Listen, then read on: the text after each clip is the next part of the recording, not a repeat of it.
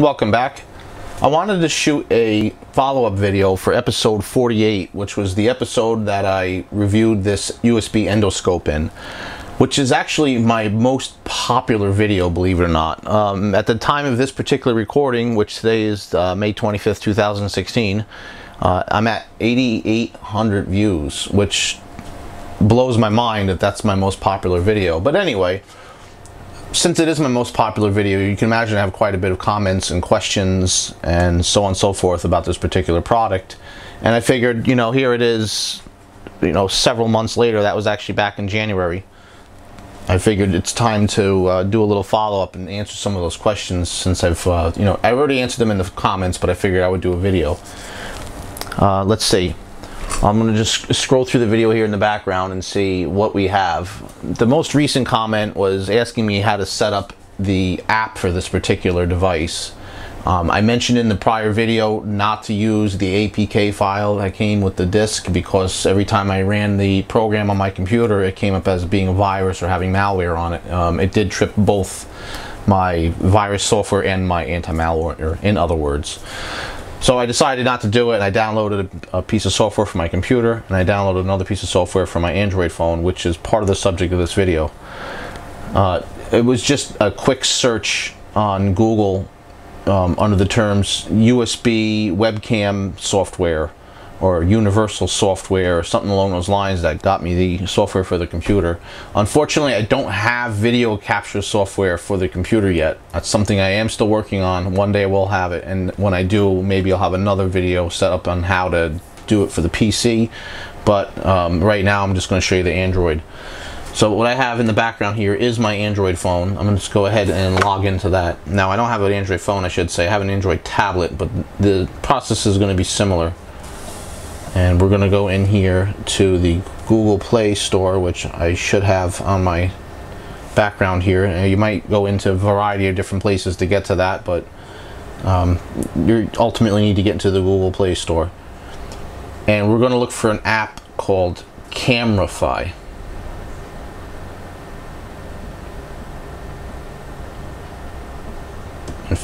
You just kind of saw it may have came up at the top here. Do you mean CameraFi? Yeah, that's what I thought I typed.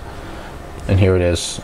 The one's an ad for it, one's the regular one. We're just going to go into that one here. And CameraFi USB camera webcam.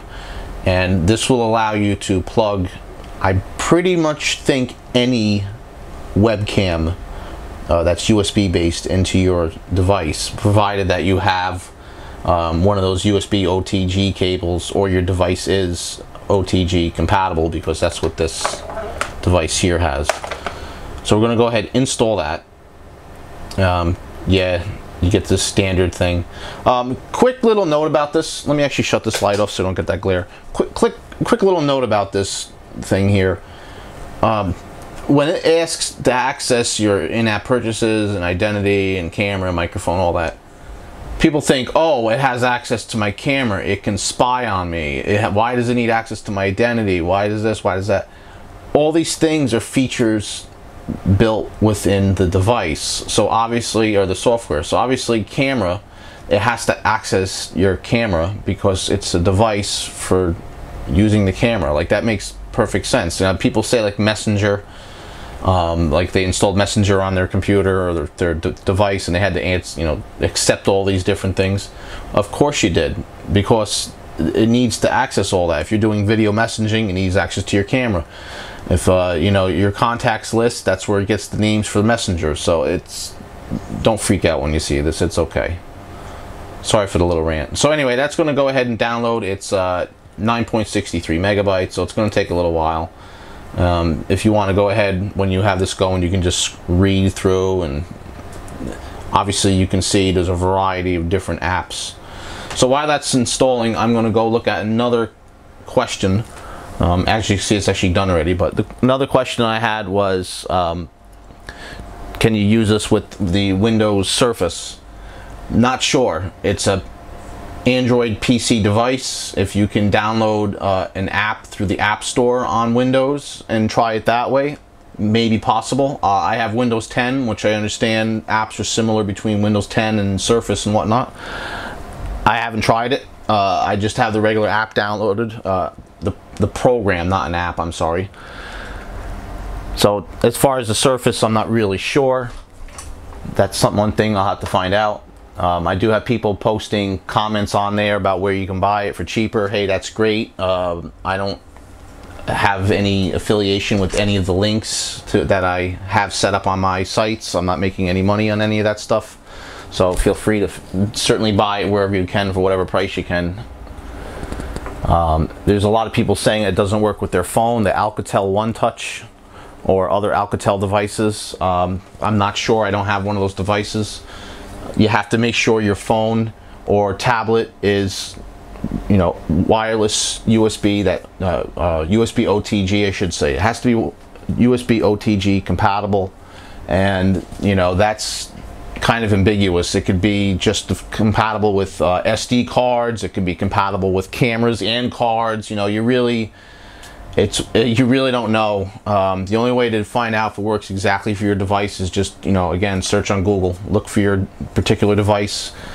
Search under the name. Search for terms. You know, does it work with USB camera? You get the idea. Now, some people ask if they can use it for motorcycle usage, making motorcycle videos. I'm thinking maybe they want to mount their phone someplace and, you know, have the camera mounted facing outward. Hey, it's possible. It does focus out to infinity, although at a certain distance it doesn't look that great. It's better for close-up stuff, or like it's meant for passing down in the pipes or stuff like that. So, you know, it may work. I don't know. You could certainly try it. It's cheap enough, and I think that's what he's going to do. Again, more people with the app. I'm going to explain that already. Yeah, and that looks like that's pretty much it that I have up there now for comments. If there's any more, leave them in this video and I'll answer them, of course. But anyway, this is done. I'm going to slide that off camera for a second, just so I could put my password in. And come back, and here we are back to the screen. We're going to hit open. And once this comes up, it should take a second here. That's kind of switch sideways here, so excuse me one second. I'm sure it can flip. I don't really remember. Now there's a little thing at the bottom, don't show this again. Of course, this was a free program, so you're going to get ads in it. Alright, it flipped. Now this is showing you to plug the camera into the tablet, obviously, which we're going to do right now. And as I mentioned, this is the Android connector on here. And this is just the micro USB, and there's actually a micro USB to standard USB adapter in the box. So if you're doing this on PC, you would need this, or if your device doesn't have this type of USB connection and you do have the OTG cable, which would convert your plug to the opposite of this, essentially, you could actually plug this in here, plug this into the OTG converter, and then plug that into your device. That would work. But PC and Android are the only devices this particular one was made for. But once we have the app here, I actually forgot to plug this in. Dirt.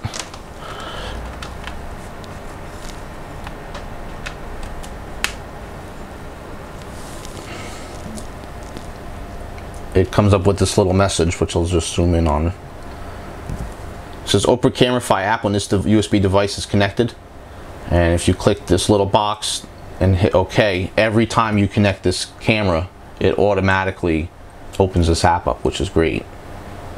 If I zoom out, we can see hopefully something.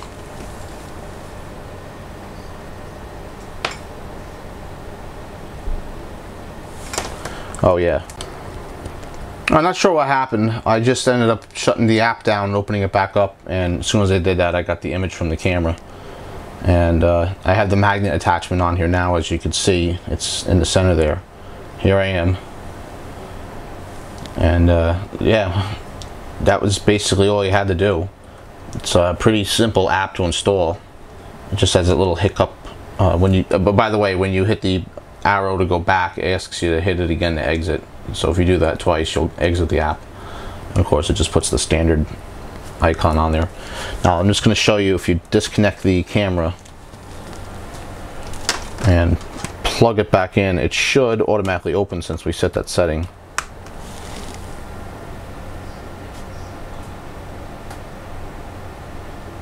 See? And I think it's going to come up with an ad too, again. Now you can purchase this if you want, and the ad will be removed. I think there's also a watermark at the bottom here, which you can faintly see. That also gets removed at a certain price. Other than that, there wasn't really anything else I had to point out. I mean, this is the only app I've ever used with it, and it seems like it works fine, other than the little hiccup that we just had. And I did see a gentleman who also, his name is Chris. His channel's called ChrisFix. He does car videos and stuff. He actually had a really interesting video where he used one of these cameras to inspect inside of the head of a lawnmower, and is also his personal vehicle.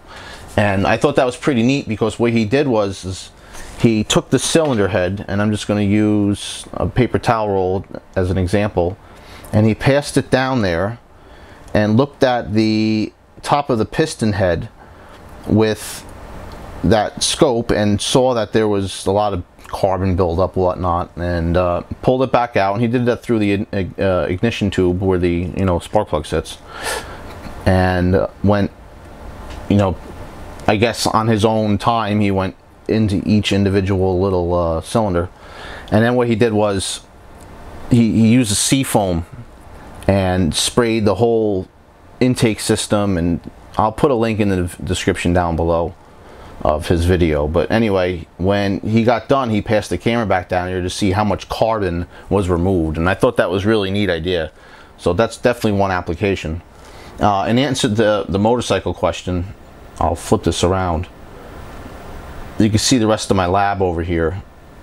It will kind of focus out to infinity, so I guess you could use this for something like that as a little covert camera.